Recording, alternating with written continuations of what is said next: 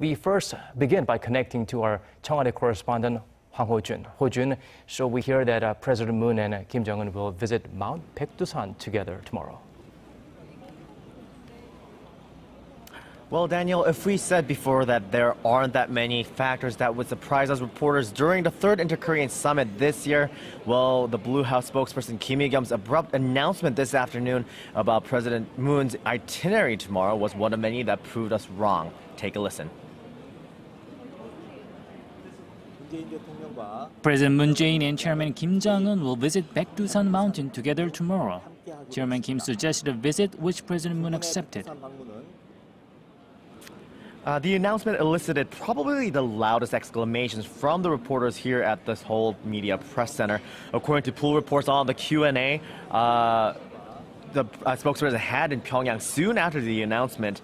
The two leaders will head to the southern summit of Baekdusan via a cable car, and if weather permits, they will also head down to Cheonji, the crater lake on top of the mountain.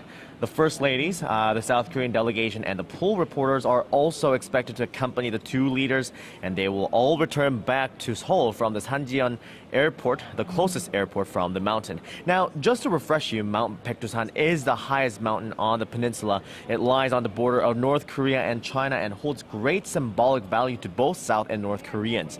Its name is even mentioned in the opening verse of the South Korean national anthem. However, due to the division, South Koreans have only been able to go up the mountain from the Chinese side of the border. Tomorrow's visit will be a dream come true for President Moon. I'll remind you, the South Korean president said to his North Korean counterpart in April during the first Inter-Korean Summit that he wishes to visit the mountain from the North Korean side and that he hopes Kim Jong-un would make this wish become a reality. He reiterated his dream of climbing the mountain as soon as he arrived in Pyeongyang while still on the plane. Definitely, so there you go. That's something that we can definitely look forward to.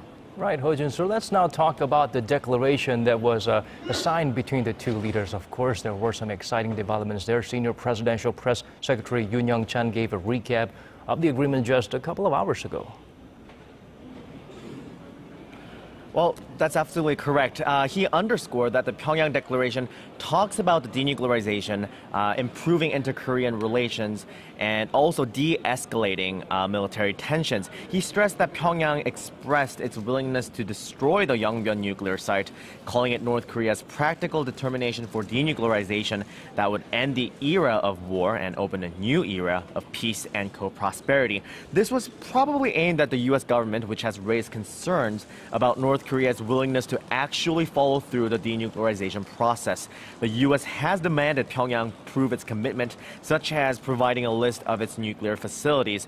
North Korea, in return, demanded that an official declaration ending the Korean War must come first. The conflict led to the sudden cancellation of U.S. Secretary of State Mike Pompeo's planned visit to Pyongyang in August.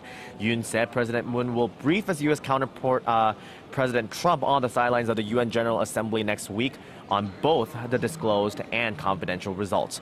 That is set to take place next Monday. And finally, regarding North Korean leader Kim Jong-un's promise to visit Seoul by the end of this year, Yoon was wary about jumping to any conclusion, such as an official declaration to end the Korean War then.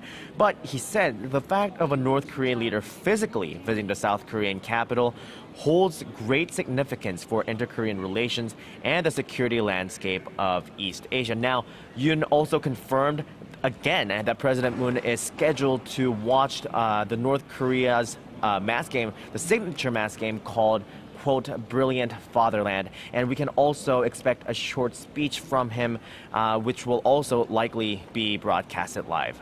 Daniel?